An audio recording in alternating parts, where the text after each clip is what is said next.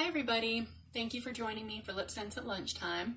Today's video is going to be short and sweet. It's on a beautiful cherry red matte color called Fly Girl. It's just a lot of people's favorite go-to red because it doesn't have all the shimmer and everything for you matte girls out there. So I'm going to go ahead and do the application. I went ahead and, well, I started filming this and I had it on, and then somehow I always wind up like having to be really careful that I don't hit stop instead of pause because I don't know how to do film editing yet. Something I plan to learn in the future, but I don't right now. So I usually just hit the pause button and go do what I need to do and come back. And I accidentally hit stop. So you're seeing this from just fresh, clean, exfoliated lips forward for today. Okay, so just going to shake up the LipSense really quick. 10 to 15 seconds or 10 to 15 shakes.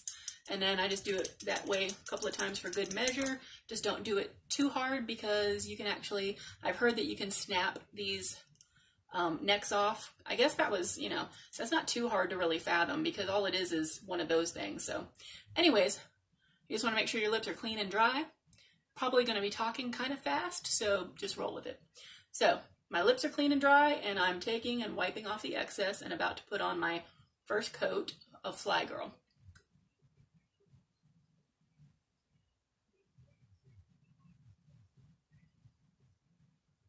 And if you happen to feel a tingling effect, it has to do with the cosmetic grade alcohol that's in the LipSense that evaporates as you're putting on the color, but it's there to help it have a nice, even distribution. It just makes it look and flow really beautifully on your lips.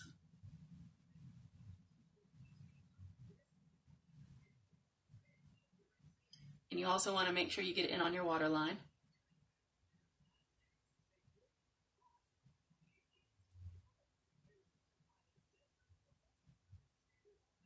Now, you can either line this with your doe foot applicator or one of those little tiny, I think I saw the name of it on Amazon the other night, and I kind of forget what it is, but it's one of these things that you can get off of Amazon, and there's a little tiny head of it, and it's or the tip of it is got a little tiny brush on it, and you can use your doe foot applicator to line your lips, or I like to use this. I saw somebody else using it, and it looked pretty precise, and I liked, I like to line my lips, so.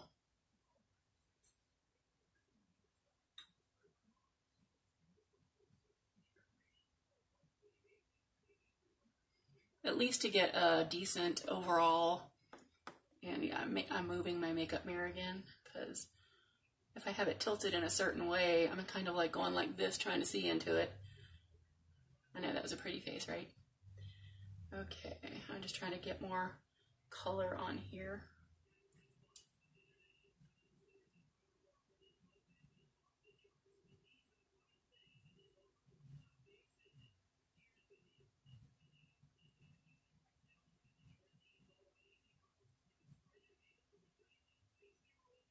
As always, I apologize for the dead air space, but it really is difficult to put on this lip color, LipSense. You're not really supposed to be talking while you're doing it, and you really shouldn't be talking while you're trying to line your lips, so.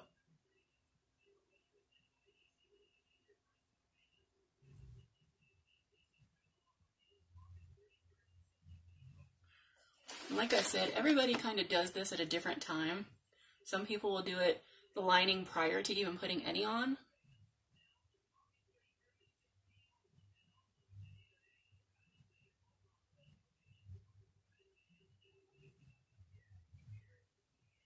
And I think I had mentioned that I like to do it either after the first coat or the second.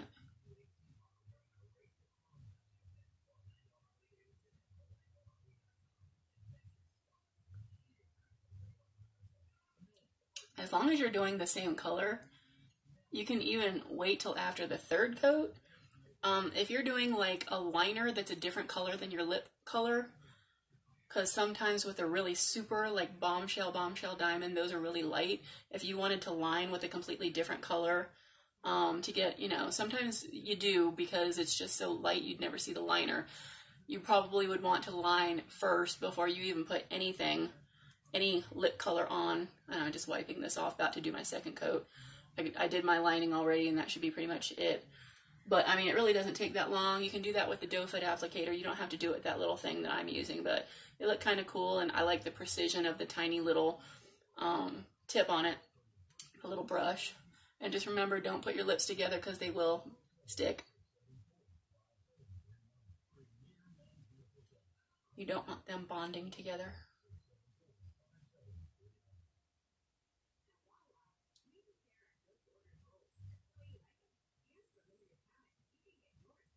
And that's the second coat. If you get anything on your lips from doing the inside waterline, just wipe it off really quick. I think it's all right. Yeah. Okay. And hope you guys are having a good day. If you're ever not sure if this is dry, just take your finger and touch your lips. I put that last coat on just a little bit heavy, so the heavier the product is on your wand, that's why they say do it in 3 light coats. I know there's another word that I'm trying to think of, but you just want to make sure that there's not a ton of product, because the more product you use, the longer you gotta wait for it to dry in between. Because you just want it, you know, to be nice and dry. As you can see already, before I even put anything else on, that this is a nice matte color. If you put glossy on over it, obviously it's going to have a high gloss shine. I'm just going to go ahead and put this third coat on now, because I really do need to get this video done. I know you miss my chit-chatting and rambling, don't you? Okay. As always, if you ever have any questions, feel free to leave a comment below.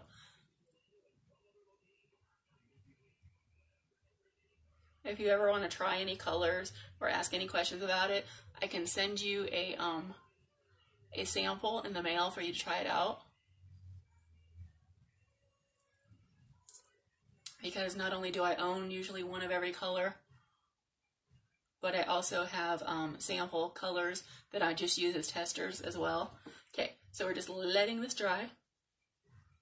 I feel like, what is it, Jamie Foxx used to do? I forget what the girl's name was, but he was always like... And I got my glossy sitting here. I'm also going to do matte gloss. I know you guys have seen glitter gloss 500 times over, so I'm going to do I might do matte, pearl, and opal. Other than that, I am going to pretty much just try to get done with this video, just because I wanted to make sure that I put it up so that you guys could see it. But I got lots to do today, so here is matte gloss. Just looks like that. And it's still a little bit tacky. I guess I should not be in that big of a hurry. You always want to let your lips dry as much as possible, because if you don't and they're still kind of tacky, I mean, they're going to be a little tacky until you put a gloss on. That's why they'll stick together until you put the gloss on after you've done the 3 layers. But I think you can tell the difference. Like, usually when you're tapping it with your finger, you won't feel the tackiness as bad. You'll know the difference once you start getting used to wearing it. And I think the quicker I try to do these, you know, because I'm in a rush, I was doing it with heavy coats instead of thin coats. That's the word I was thinking of, thin. Anyways, you have more of a likelihood of getting product on your wand if you don't let it dry all the way. So let's see what happens.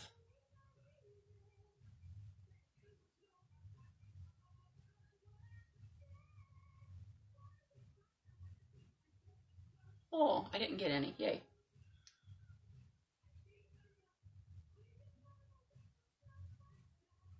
And what this is going to do, oh, I did get a little bit on that one.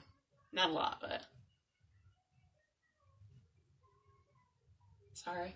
I know I have a tendency to think of 5 million different thoughts as I'm saying something, and I'll start to say one thing, and I was about to do it again. I'll start to say one thing and then go off in a completely different train of thought.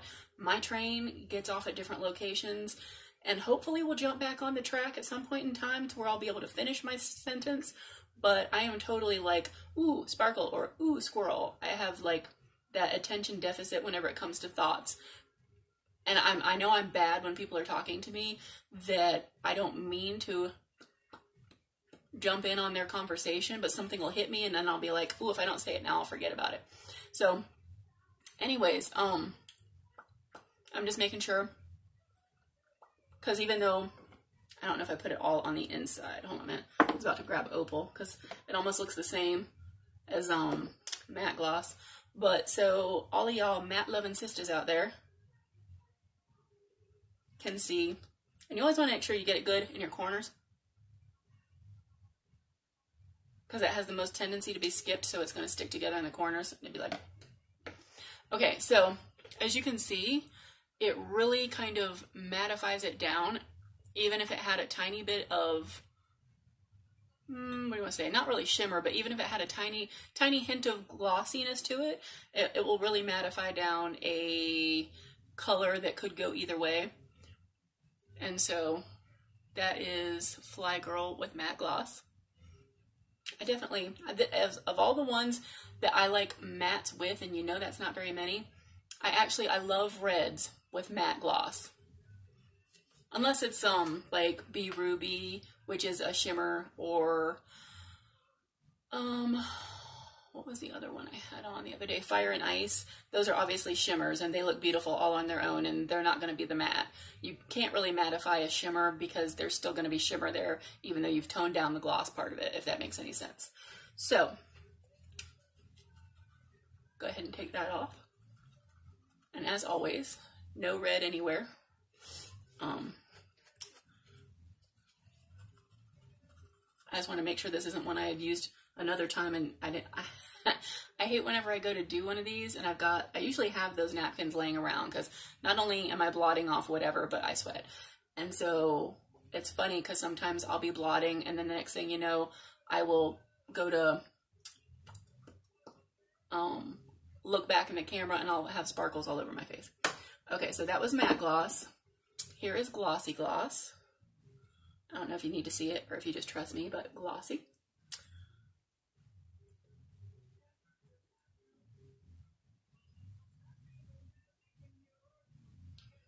Me and glossy, that's my jam.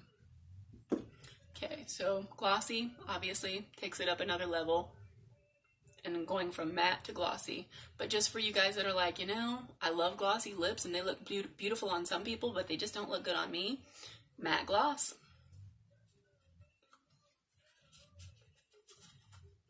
Nothing. Okay, so do I want to do, I hardly ever do Pearl, so I'm going to do it next, and then I'll end with Opal. So Pearl, it's so funny because Pearl and Opal and matte look so much alike. If you were looking at them from this direction, you wouldn't know which one was which. But yeah, I just thought that was interesting because I hardly ever have them all sitting side by side, and I keep having to look to see which one I have. And this one is Pearl. Whoop. Do I have it there? There we go. Pearl Gloss. And this one, I don't wear as much. It is beautiful. It has a tendency to mute a color down a bit.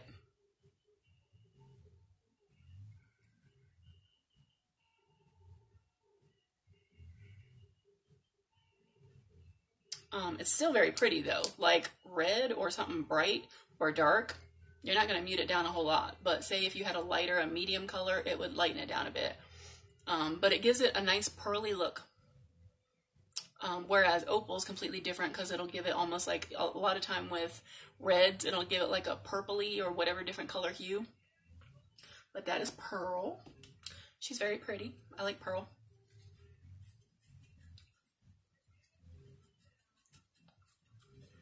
Okay. And whoop, pick Pearl back up again. Okay, this is the one I was looking for the other day and I couldn't find it to save my life. And it was sitting right in front of me. I'm one of those people. Okay, so here's my Opal gloss.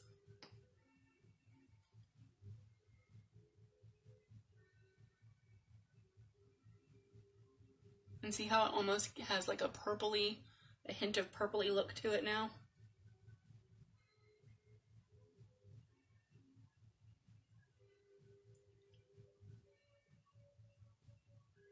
It just has that big opalescent, like a little bit of a monochromatic look almost with the whole opal thing, or yeah, opal thing going on.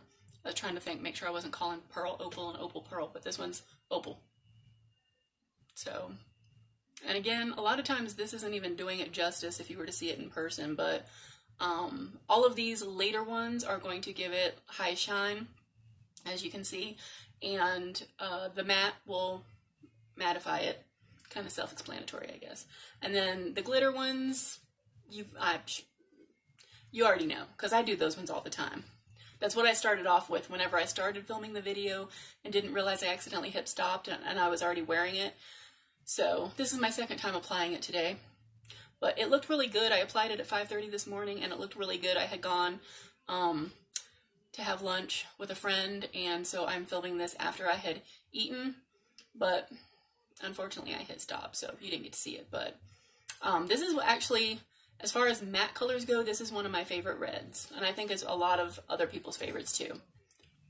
Not saying that blue red isn't also beautiful. They all kind of are in their own way. I love red, especially on holidays or whatever. To me, it's like old Hollywood glamour. So, I love red. Okay, well, I'm just going to leave that on because I'm going to wear it for the rest of the day anyways. So if you guys ever have any questions or anything, feel free to comment. You can private message me or whatever, and don't be afraid to ask any questions. I don't bite. I won't hound you for anything. Just ask away. And like I said, I'll send you, if you're wanting to try a color before you buy, I can send you some samples and you can try them out for free. Won't charge shipping or anything like that either. And if you like them, great. You want to buy them, great. If you don't, that's fine too. But I love to be able to offer people the choice, the opportunity to be able to try them on first, because I know that, you know, when you walk into MAC, or if you go into Sephora or Ulta or any of those places, a lot of times with their makeup, they'll have, like, you know, the little testers set up. And I realize for me personally, I love the more affordable and high-end brands. I love them both. I love a little bit of everything, a lot of everything actually. So I definitely understand and can appreciate the fact that if you want to buy something that's quality, but you also want to be able to try it on, make sure you feel that it looks good with your skin tone and stuff like that. And I totally get it. So yeah, if you want to try any of them, just message me and I'll get back with you. Usually within the same day. I work during the day, so it might be later in the evening. But anyways, hope you had a great day. Thank you for joining me for LipSense at lunchtime, and I will see you tomorrow. Bye.